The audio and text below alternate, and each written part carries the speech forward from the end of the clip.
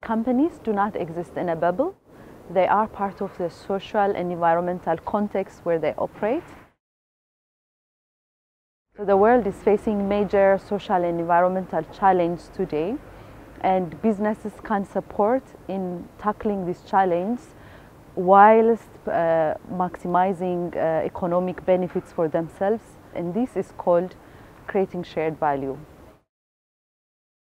We're the leading healthy hydration company in the world, and we have a deep understanding around healthy hydration, water hygiene and sanitation, water resource protection and environmental protection. And this understanding and expertise can be shared with the local community, the local stakeholders, to inspire change and improvement.